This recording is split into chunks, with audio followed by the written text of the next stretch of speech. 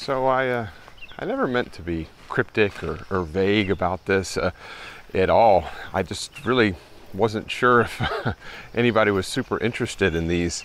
And you know, actually, I got accused of being cryptic about it. That's why I used that word cryptic. But like I said, it was, I don't really talk about gear a whole lot on this channel. Maybe once a quarter or maybe a couple times a year, I'll talk about a new camera bag that was released. But for the most part, I don't do a ton of gear talk. So I, like I said, just wasn't 100% sure if this was something that would interest the masses. But it seems like there's quite a few people out there that are interested in this. So wanted to make this video all about it. So I've mentioned this in a couple videos over the past few months, but I've never really done any kind of a deep dive on exactly what these are. And they're the black mist filters. And it's kind of, I wouldn't say it's uncommon, but these are usually used for maybe portrait photography or street photography. They're seldom used for landscape photography, and I started kind of testing them out a few months ago, and I've been super excited with the results. Actually, the most, or my favorite images I've captured this entire summer all had this kind of a diffused softening filter applied to it. And I've got one on the end of my camera right now. What is this? This is the 1/8 strength. And let me record a video through my camera here so you can see exactly what it is. And just adjust these settings really quickly. I think something about right here looks good. But if I turn this or take this off, let me unscrew this real quick. You can see, geez, there we go. That's what it looks like without the filter. I'm not going to screw it back on. I'm just going to place it in front of it. And there it is with the filter. So without, and with, without, and with. And I've been taking a bunch of different, I guess, versions of this while I've been out here. I got out here super early trying to capture the sun rising through these trees, because these filters work the best when there's nice highlights kind of coming through, you know, trees or any kind of diffused light, but a smaller light source. I find that these work the best. And the set that I'm using is the set from NiSi. I've got 3 of them, the 82 millimeter, but I have the quarter strength, the half strength, and the 1/8 strength. All in the 82 millimeter thread size, and then I just use step-up rings to be able to attach them to all of my lenses. But the purpose of these is, you know, like for portrait photography, they're super popular because it kind of softens skin out a little bit. It removes, or not removes, but it reduces blemishes. But obviously that's not a very important use case for landscape photography, in my personal opinion. And it also lowers contrast of scenes just a little bit, which is kind of really what got me interested about it, because I always reduce contrast to kind of lift the blacks in my post-processing, my editing process. And they also, these black mist filters also do something that's called makes highlights bloom.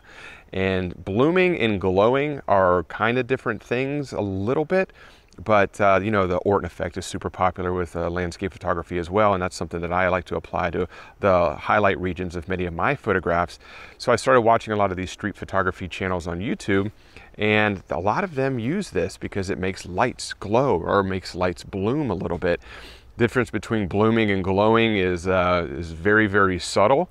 But nevertheless, it just kind of creates this ethereal atmosphere around lights. But I've really enjoyed the look, because it does have a much kind of a softer, a very diffused look to images. And these are things that I was already kind of doing in post-processing. But I've had a hard time actually trying to replicate this exact look through post-processing. I've only been able to kind of do this with the filters. So nevertheless, I wanted to come out here today and just kind of create a video that shows a lot of the before and afters, because personally I've never done it.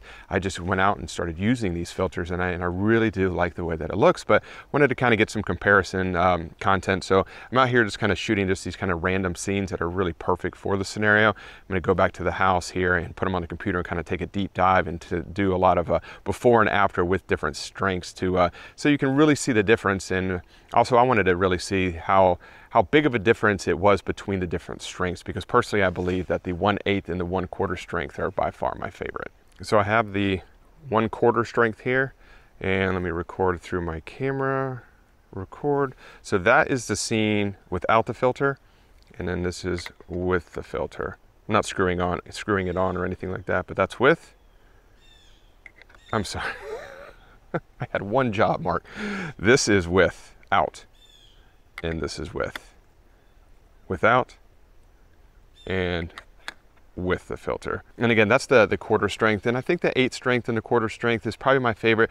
1/2 strength in many scenarios is just too much. The blooming and the blooming effect almost just kind of overtakes the entire scene, or overpowers the entire scene, to where all that you notice is just the blooming highlights, and it kind of detracts from the overall photograph. But in some scenarios it works good.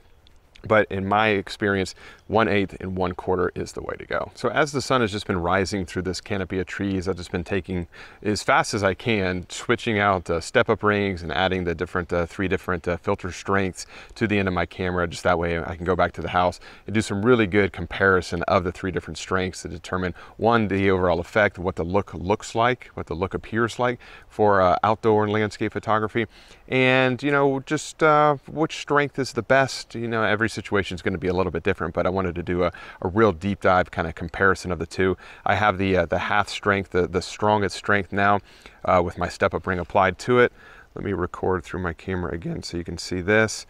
So that right there is without the filter, and this is with the filter, without the filter, and with the filter. So you can really see that how strong the 1/2 stop filter is. Like I said, in some scenarios it's okay, but other scenarios it's just kind of a little bit of an overkill. So I'm going to stay out here a little bit longer, look for a couple of different scenarios, or kind of compositions, if you will, where this might look interesting. I'm definitely not creating any type of award-winning photography at all. That really wasn't even the objective this morning. It really was just to get out here in this beautiful weather and look for light coming through a canopy of trees, because I feel like that is the scenario where these black mist filters, the effect is probably the most obvious to see, and I figured this would be the best scenario to kind of test this out in. So I'm going to stay out here a little bit longer, get a few more images, and then take all of this back to my house, put it on the computer, and do a lot of kind of before and after comparisons, so you can see with the filter, without the filter, and the different strengths as well. That was pretty interesting. I really haven't had an opportunity to kind of dive into the photos just yet. I was just kind of organizing them to make it a little bit more succinct as I go through these. But there is definitely a difference. And something that I've wanted to do for a while now is to try these filters out on video. What thread size is that? 72. 72. But I'm going to put the, what strength is this? This is the 1/4 strength on now, and in theory my skin should look better, which is always a good thing. I have never been blessed with nice clear skin, but it should also make the just the overall contrast of the scene a little bit more subdued, maybe make the footage not quite so bitey, or so harsh, I should say, and also make these highlights a little bit softer, a little bit more diffused, and have them kind of blend into different tones of the scene. So hopefully that comes through. I was going to try it out with the 1/2 stop, but pretty certain that the 1/2 stop filter would have created a too obvious of a look, a little bit of an overkill. So 1/4 strength should look okay, but you'll know before me. So nevertheless, here are the photos. This is with no filter at all. This is straight out of camera. And then this image here is I think this is the 1/8 strength or the 1/4 strength. And then that is going to be the 1/2 strength. So once again, this is no filter. This is the 1/4 strength. And then this is the 1/2 strength. And if you pay attention to not only the brighter, I know it's easy to get distracted just by looking at the blooming aspect of the highlights, but also pay attention to the overall contrast in the scene, and also how the highlights kind of start to blend into certain areas, specifically the darker midtones and the shadow areas of the scene. So once again, this is no filter at all. This is the 1/4 strength filter, and then this is the 1/2 strength filter. And if you pay attention to where the light kind of bleeds into the shadow areas, I think that is probably one of the most interesting aspects of it. So once again, no filter, 1/4 strength, 1/2 strength. Here's another example here. This is no filter at all. This is the 1/8 strength. So very, very subtle. If I toggle this back and forth, you can see that. So that's the 1/8 strength, 1/4 strength, and 1/2 strength there. And I'll go through it again. No filter, 1/8 strength, 1/4 strength, and the full strength here. And let me put all these together on this screen at one time so you can see these. So this is kind of the transition here. No filter, 1/8 strength, 1/4 strength, and 1/2 strength. So I really personally love the way that it looks. And it's not just the blooming highlight aspect of it. It's, to me, what's most important is the highlights, the diffused highlights and atmospheric highlights that it creates. The contrast, I love the way it just kind of subtly reduces the contrast just a little bit, and how it bleeds those highlights into the darker midtones and the shadow areas of a scene. And I got another really good example here as well. So this is no filter at all. This is the 1/8 strength, 1/4 strength, and 1/2 strength. Once again, no filter at all, 1/8 strength, 1/4 strength, and 1/2 strength. And let me put all these on the screen at once as well. And the reason that I really like this example here is it's not so glaringly obvious, because naturally if you have a diffused filter on the end of your camera and you point it directly at the sun, you're really going to see that. And this is, of course, is pointed directly at the sun, but it was a little bit behind a cloud at that time, so it creates a little bit more diffused look. But I think that this is a great representation. And once again, this one up here in the upper left-hand corner is no filter at all. This one right here is the 1/8 strength. This one right here is the 1/4 strength. And then this one right here is the 1/2 strength. And then a final example here. Now this next example, this is a good representation of contrast. So there's not a lot of blooming highlights in this example here, but it's a good representation of the overall contrast reduction that this filter creates. So this is no filter at all. This is the 1/8 strength, 1/4 strength, which honestly, I really can't see a big difference between the 1/8 strength and a 1/4 strength in this scenario, but this is the 1/2 strength as well. 1/2 strength, not as well, but in conjunction along with.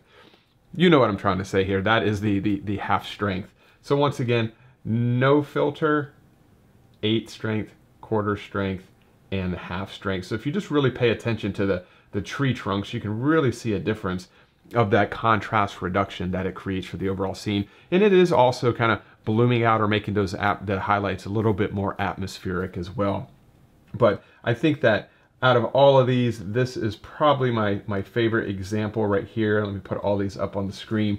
And I think that this really tells the tale of the difference between no filter and then the 1/8 strength, the 1/4 strength, and the 1/2 strength. So I mentioned this quite a few times in previous videos where I just kind of talked about this in just little snippets, but I very rarely, if ever, have seen these used in outdoor and landscape photography. It's primarily in portrait photography, and I found out about them through street photography videos on YouTube. And that's kind of when I started to research these a little bit.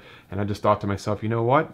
In landscape photography, we are, or at least I personally, and a lot of other people I know, often use the Orton effect. We like to soften our photographs a little bit. So if there was a filter out there that could kind of do both of these together and create something a little bit more unique in the way that they make these highlights look, because the Orton effect can't make highlights bloom like this does. It's very difficult to replicate this. And I really like the way that this looks. So I kind of wanted to start testing these out. Like I said, I've been using them all summer long, even a month or so. I think I got them in the spring of this year, and I've been using it quite a bit, and I couldn't be more happy with these filters. And this is not a sponsored video at all for NiSi. NiSi doesn't even know that I'm making this video. It's just a filter that I really enjoy, and I just wanted to share it with you all today. And I will put a link in the description to the black mist filters that I use from NiSi. It is an affiliate link, so if you do purchase it through the link, I'll get a small amount of commission, which definitely helps things out, helps support the channel and myself, and it is greatly appreciated.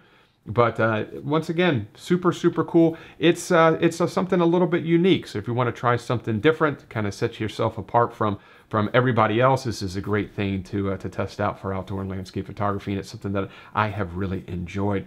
If you have any questions about the black mist filters, definitely leave those questions in the comment section below, and I'll do my best to get back in touch with you as soon as possible. And once again, I do apologize if anybody thought I was being kind of cryptic or guarded about these filters. I really wasn't. I was just kind of mentioning them in one-off scenarios because I really wasn't certain if anybody...